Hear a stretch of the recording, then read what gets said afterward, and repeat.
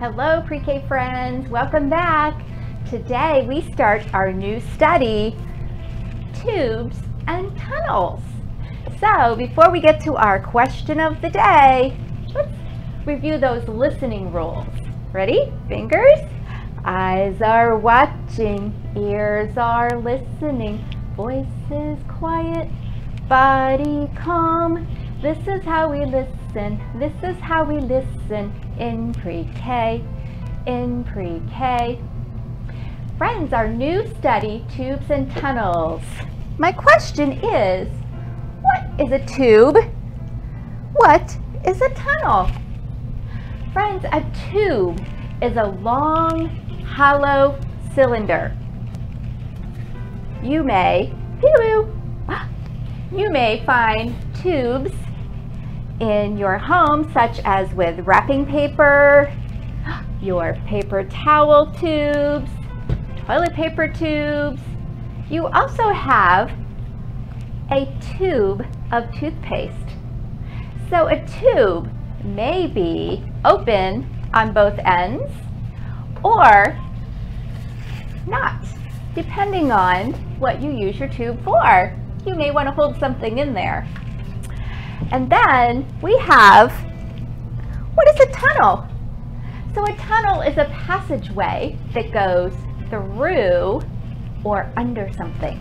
So you may think of on the highway for the cars, they need to drive through the tunnel.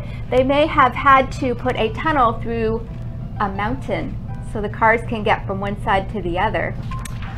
Or you may think of, choo-choo, a train tunnel. Tunnels have to go through mountains as well. Miss Joyce is going to share my book, Tubes and Tunnels, through and through to get us thinking about tubes and tunnels, how we use them, what we could do with them, who works with them. So let's get started. Tubes and tunnels, through and through. Have you ever squeezed toothpaste out of a tube to brush your teeth? Have you ever crawled through a tunnel to get to the other side? Have you ever blown into a whistle to make a sound? Let's take a look at how we use tubes and tunnels for work and play. When you are thirsty, we can use a tube like a drinking straw to sip our milk. A glass is a tube to use to hold the milk.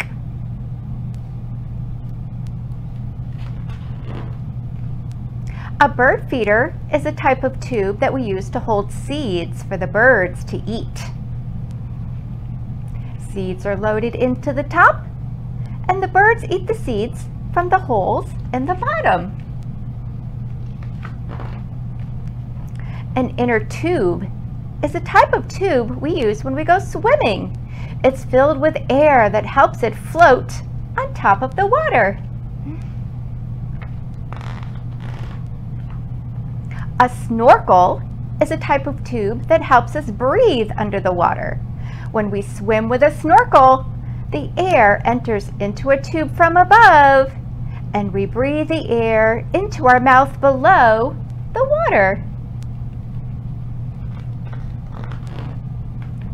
A play tunnel is a soft fabric tunnel that we can crawl through.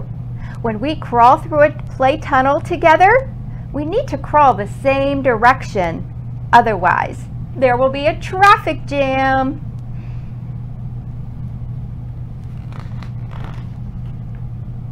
Ants make their homes by digging tunnels under the ground. The tunnels protect them from the weather and other animals.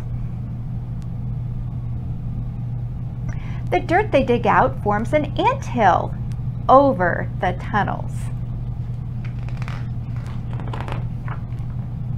A garden hose is a long, flexible tube that helps us get water to the place where we need it. The children use a hose to wash their red wagon.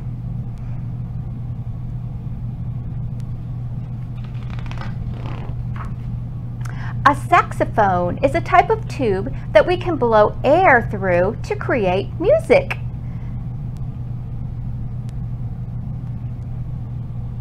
You blow air into the mouthpiece, the air travels down the long tube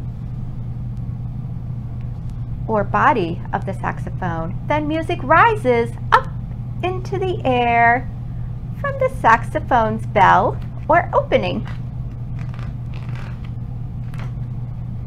Can you think of any tubes or tunnels that you use?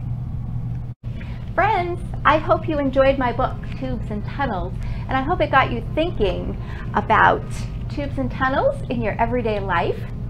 So I need you to post in your portfolio. Tell me something that you already know about tubes or tunnels, and tell me something that you want to learn about tubes and tunnels. So, Miss Joyce, Miss Phyllis, Miss Tina, we can't wait to read your posts so we can start planning our lessons and start working with tubes and tunnels. Thanks, friends!